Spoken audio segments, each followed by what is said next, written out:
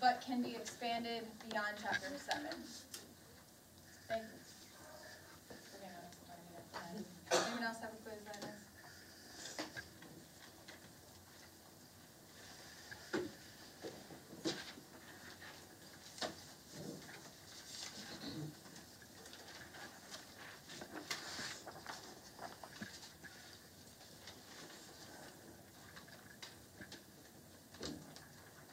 We don't necessarily have to go in order with the questions or the chapters, but we can. Would anyone like to start us off with one of these questions or with a chapter to focus on?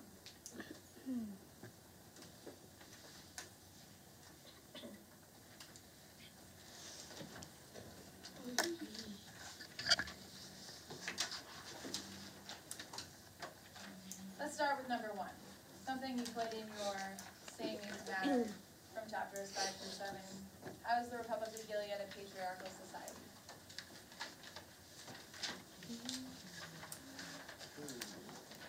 Chastity, go ahead. So the first part I chose the quote, then I used to dress like that, not this freedom. And I found that on page 28. I wrote that this quote means that after Alfred, how do you say her name? Alfred Was looking after ladies, she realized that the women dressed a lot differently than her at this moment. But then she also realizes that one time she didn't have to take orders from anyone in regards to clothing or anything, her freedom.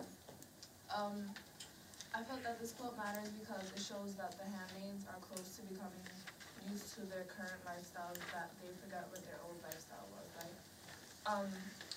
They see different things, and I quote it different because they look at like things that are not, how can I say it? Things that they aren't like supposed to be doing, like the way that the women dress like that, and they don't realize that those things aren't as different since they used to do those when they were like females, but now they're just handmaids. What women, give us some context. What women are we looking at?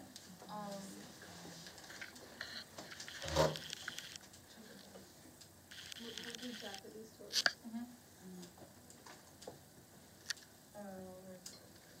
What is this for? Japanese tourists. 29. Page 28. Or 28. He looks at them, sees that they're dressed. The way she is dressed. She says, she says, and I can't help staring. It's been a long time since I've seen skirts that short on women. The skirts reach just below the knee and the legs come out from beneath them, nearly naked in their thin stockings. Blatant. The high heel shoes with their strap attached to their feet like delicate instruments of torture. And then there's one that says, and I think that used to dress like that, that was even westernized. They used to call it the Japanese tourists come toward us, and turning our heads away to look at faces at this point. Interesting. We get a sense now that there's oppression in the Republic of Gilead. We also get a sense that the whole world is not like this because these tourists from Japan are not oppressed in the same way that the people in Gilead are. I feel like they treat it more like objects than people, because if you have people coming to take pictures of you, like when we were talking about like what it looks like in the street, like a museum. So it's like for there, I think of it like they're looking at them as like objects or like artwork. It's not actual human, but like something like a tourist attraction, like animals or something. So. I heard the same thing. Yeah, so like because when you go to the zoo, you always look at the animals differently because they're not like what you wear. You always want to take pictures, and that's what I thought of when the Japanese tourists were looking at the women like that.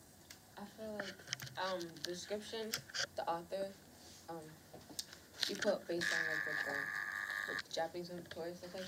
When I was reading it, it kind of made me sound, it like in the way it sounded in my head, and it could have been just me, but they sounded like they were like exotic dancers. Like they were like the way to describe them, like how they dressed, like if they were like they didn't have any clothes on.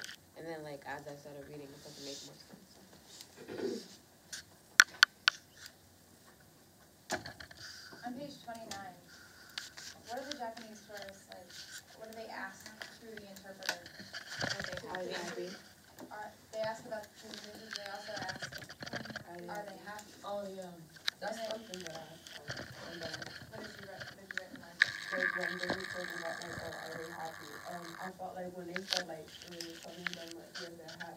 I wrote in like the margin, like, are they happy? Cause it's like, are you supposed to, it sounds like that's something that they're supposed to say. If that was ever to be asked by someone not a part of their society. So it's like, I felt like they were forced to say that they were happy. And I personally thought that there were clearly guards around, so like, if they would have said no, what would have been the action from the guards? So like, what would have been the reaction? And it makes me think about this question about who the narrator is telling the story to. So she's retelling something. Why is she still saying that she's happy? Can't she admit that she just said this because she was forced to, and she's really not happy? She's still not admitting that she isn't happy. Is she happy then? She's not telling us that she's not happy? Who's she telling this to? That she's still not saying that she's not happy? Or is she happy? What I highlighted and thought during silence, but sometimes it is as dangerous as not to speak. Like, by her, I feel like she's only said it because she, like, I forget, I think Shania said it, or if she were to say that she wasn't, then what would the consequences be? So, I feel like that was a strong, like, statement that she made, like, by her saying, like, oh, she is happy, because and I also think it goes with the whole idea of speaking up. Like, if she doesn't speak up, then, like, it can cause damage. So I think it goes with the whole idea of, like, standing up for yourself and having your own voice. But she did it in a way of, like, her lying, I guess you can say. Or if she is lying. I felt like she did say that she's not happy when she was saying I can imagine the curiosity of her happy, how can they be? In a way, it's like, I felt like that's her kind of saying, like, how can they be happy? Like, do you see, like, how they dress in their society? So I feel like that's a way of her saying, like, she's not happy. And, like, other people looking in from the outside, like, she's not happy. Like this, that whole part kind of reminds me of like homeless people, because like my family, like a side of my family likes to like take me to like their farm and stuff like that, and it's kind of like, it's basically a tour of how they live, and like they have like this whole like dress, like whole type ish, and how like their culture and stuff like that. And I always feel like kind of uncomfortable when I go, because like I know they feel uncomfortable, like just us like in the bus like looking at them. Yeah. And then like we go to like their bakery, and then we go to like their little town, and it's like weird because like they're not animals, and we just look at them like, oh my god, look, there's one right there, and it's like I don't like it. So it kind of really reminded me of like how they must have felt, and like that does like that question that like the tourist asked, like are you happy? Like that like question goes into my mind when I go there sometimes. Like, are they really happy with their society? It's like when you go to like a foreign country early in the summer. Like, say if you go to like a third world country. Like, say if I'll say my country for example.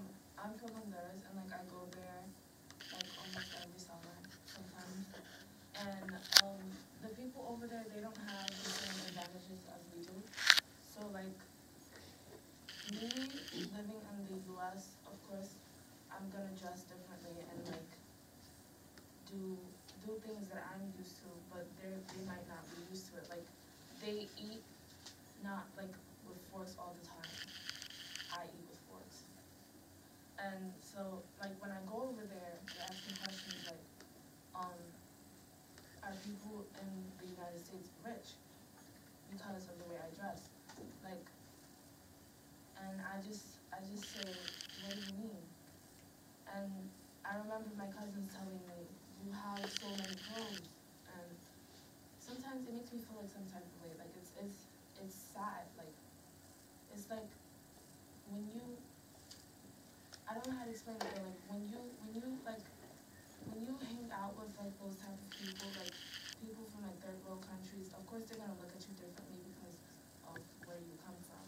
And it's like they're so accustomed to not being able to like express themselves the way we express ourselves. I kind of compared the Hoeppner story to how when we were reading High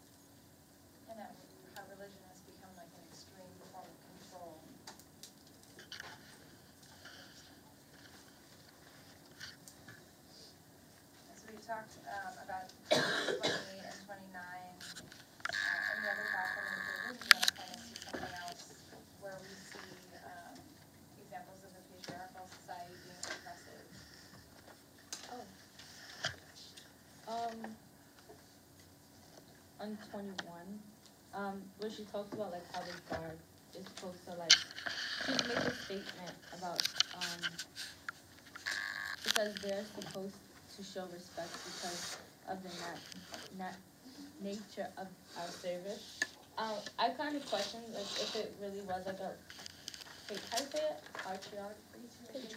Patriarchal, if that's the word, if I'm saying it right, society, because the guards are men and they are women.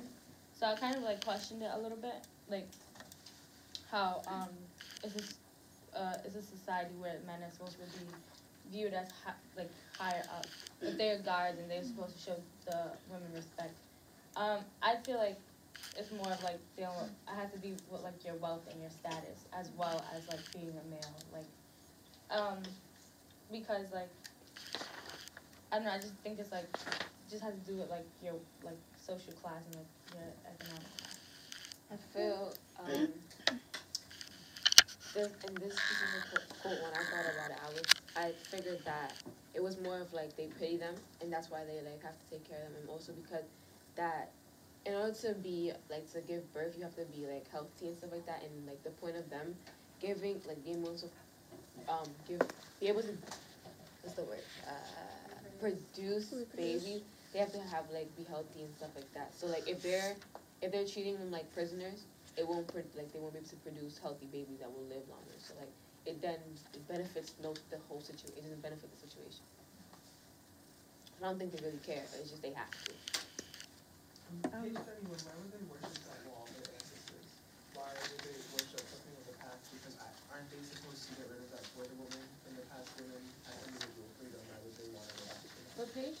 Page 31 at the beginning, they're talking about how there's this wall and it's about 100 to at least 200 years old, and if it's from a time where women had the freedom to do anything, why would they want to change that when now it's freedom from? What do they use the law for?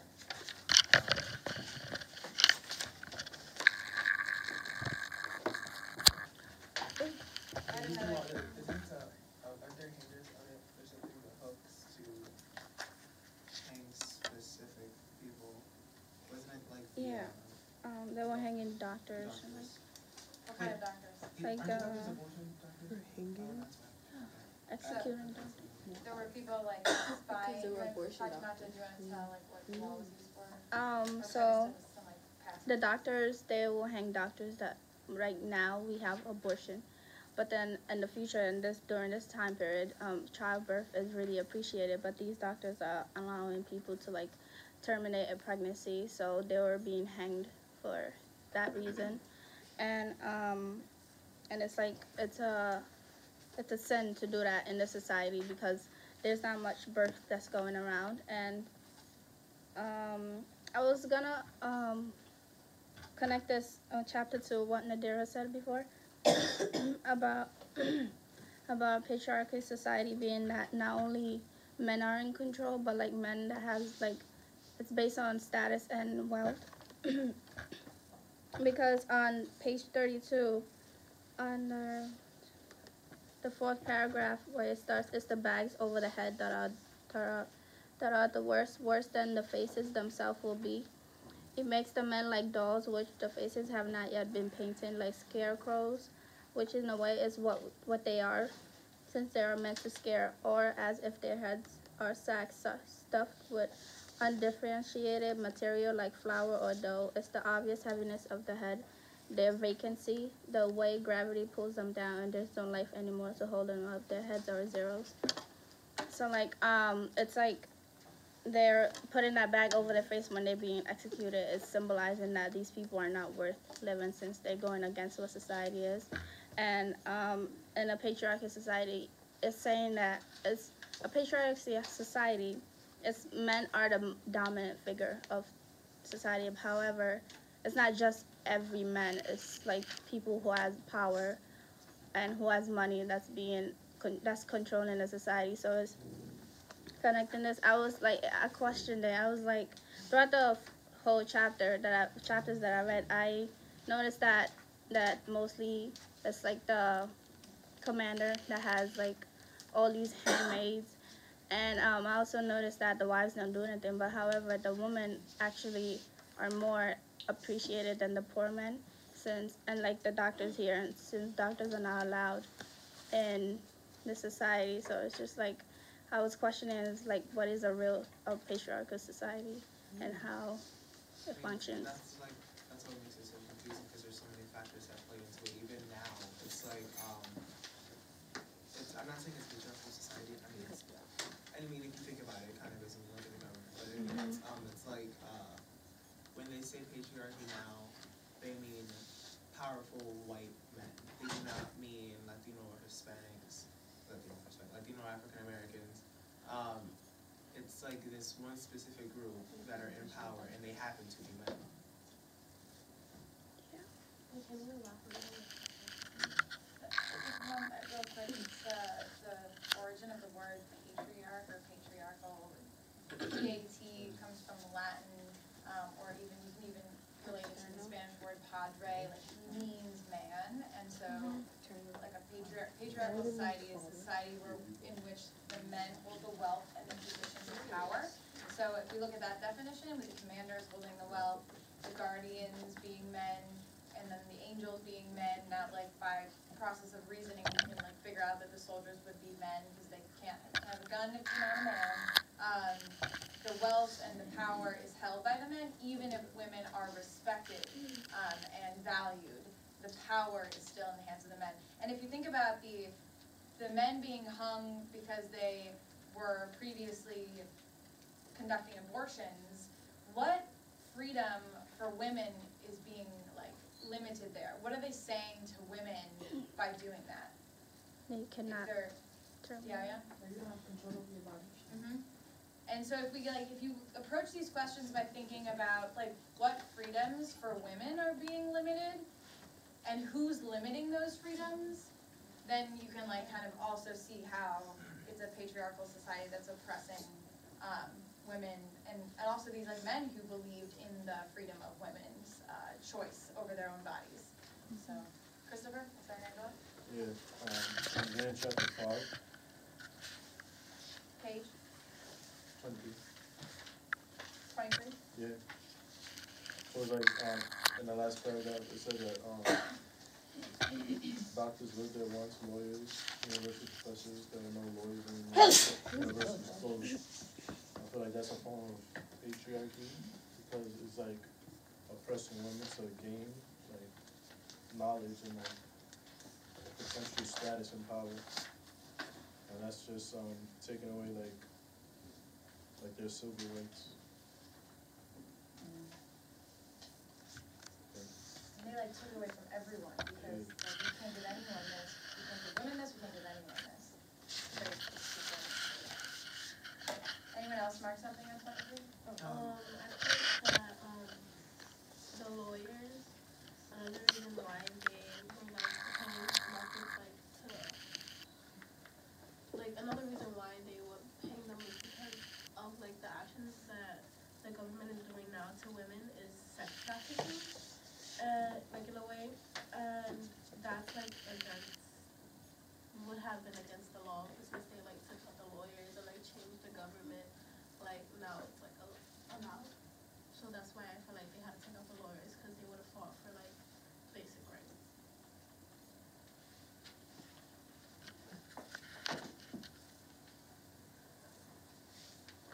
What did Aunt Lydia mean by, at the ending of the second paragraph, when she said Gilead is within you? I kind of found that. Wait, can you repeat that? What did Aunt Lydia mean when she said Gilead is within you? Because I found that a little odd. That page 23 is the second paragraph. Brandon, you want to read it slowly for everybody? Yes. This is the heart of Gilead, where the war could not intrude except on television. Where the edges are, we aren't sure. They vary, according to the attacks and counterattacks, but this is the center, where nothing moves. The Republic of Gilead, said Aunt Lydia, knows no bounds. Gilead is within you. I feel like that goes back to what is she supposed to make everything seem okay? Or like Like this whole, go ahead. or like this whole battle.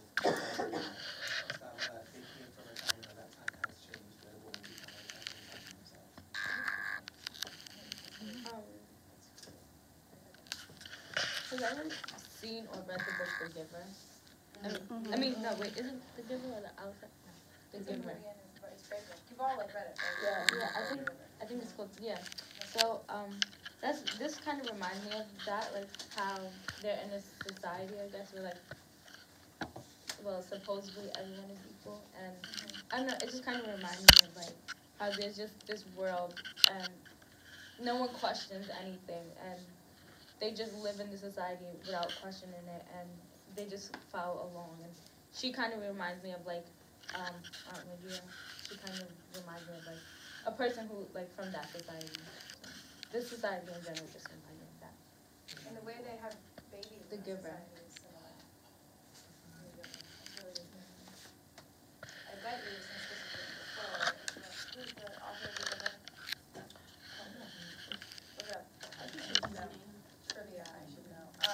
But I bet you that they were inspired by Handmaid's Tale. Who's The Laura? births are similar, like having a group of people who give births. That's a great connection. Lori, yeah. Lois.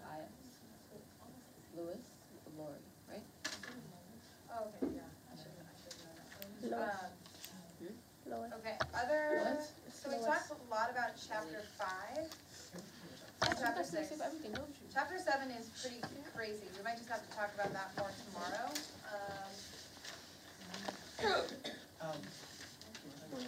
We can talk about chapter 7 right now. So we still have 9 minutes, and we can dig back into these 3 chapters through Tableau tomorrow. Although chapter 7 is pretty crazy, I don't know how we're going to Tableau some of this. How do you Tableau a flashback? So, chapter 7. Maybe your thoughts on chapter 7. I wanted to talk about on the last page where she started talking about, you reading directly. I kind of thought that she was noticing that there was a person reading her thoughts, that she was even talking about it. You don't tell your story to yourself, it's always someone else. So No. that's what you think. But even if there's one. But, even if there's no one, okay.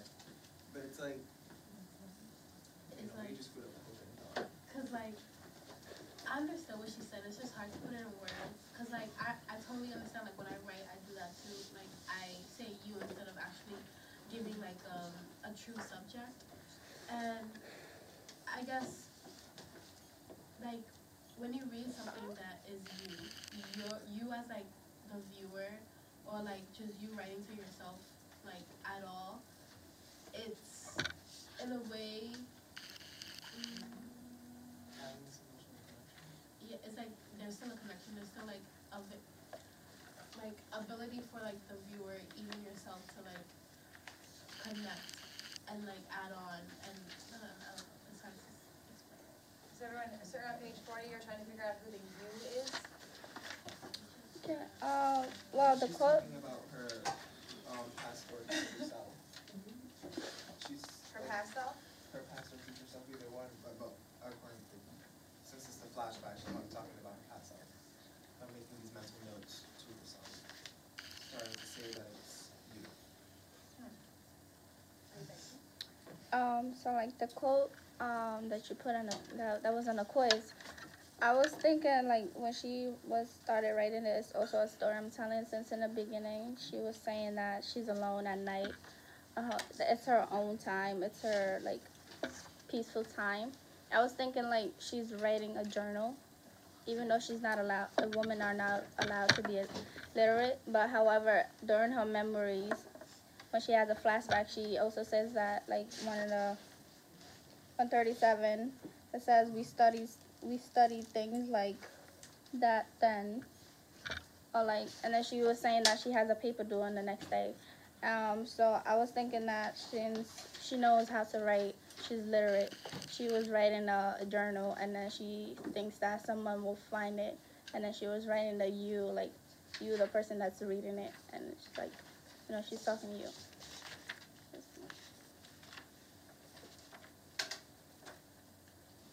I want to have you guys read the ending so that you'll see it after ending. They may have not ruined it because they probably didn't have you read the historical notes. No, the historical. They told you the historical notes? If you read the historical notes, it doesn't really ruin the ending, but it like makes your mind, it will make you feel probably more confused and less confused at the same time. But if you really wanna go crazy about question 3, you could read the historical notes like now. It won't mess up how you understand the story. It'll probably make it more interesting as you continue to read. It could give away some things, but historical notes. They're fictional historical notes. They're not real. So that's something to think about. But if you start reading them and you think it's ruining the story, don't read them. So she might be writing this down. Maybe she has a secret diary that she's writing in because she did know how to read and write before. She said that she's speaking these. It's a story I'm telling in my head as I go along. Tell rather than write on the bottom of 39. So then she kind of suggested, but is she just saying that because, is she just writing that down because she plans to say it later? Or is this even going anywhere? Is this just a stream of thoughts? And if she's telling it, then how is there a record of it? Who wrote it down later? And how did they write it down? Was she interviewed by someone? Did she record it? How did she record it? What kind of technology did they have available? Because it sounds like they destroyed a lot of technology. Take this line of thinking many different ways. In chapter 7, who does she think about? She thinks about she has like 3 flashbacks and then a whole thought about who she's telling this or writing this for. But she thinks about 3 people. Who does she think about? Her mother. Mara. And Her mother's friend. Her daughter. Thinks about her daughter on page 39. That one's the hardest to kind of figure out. We